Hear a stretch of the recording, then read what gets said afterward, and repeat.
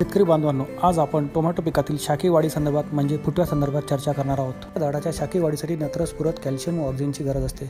झाडात नायट्रोजनचा वापर अमिनो ॲसिडचे संश्लेषण करण्यासाठी व प्रोटीन संश्लेषणासाठी लागणाऱ्या बिल्डिंग ब्लॉक तयार करण्यासाठी केला जातो। नायट्रोजन हरितद्रव्य, न्यूक्लिक ॲसिड व एन्झाईमच्या निर्मितीसाठी लागतो। शाखीय वाढीसाठी नायट्रोजनचा योग्य प्रमाणात वापर खूप फायदेशीर ठरतो। कॅल्शियमचा वापर हा पेशींच्या निर्मितीसाठी व विभाजनासाठी केला जातो। तो झाडांच्या पेशींमधील महत्त्वाचा घटक आहे। ऑक्सिजनचा वापर हा पेशी विभाजनासाठी व वाढीसाठी केला जातो। फॉस्फरस वनस्पतीच्या जीवनासाठी आवश्यक असणारा पोषक आहार आहे। फॉस्फरस खालील प्रक्रिया चालवण्यास मदत करतो: प्रकाश संश्लेषण, वनस्पती श्वसन, मुळांच्या निर्मितीसाठी व वाढीसाठी, फुलांच्या व फळांच्या निर्मितीसाठी, फळाच्या पावडीसाठी व पक्वतेसाठी, कळी निर्मितीसाठी।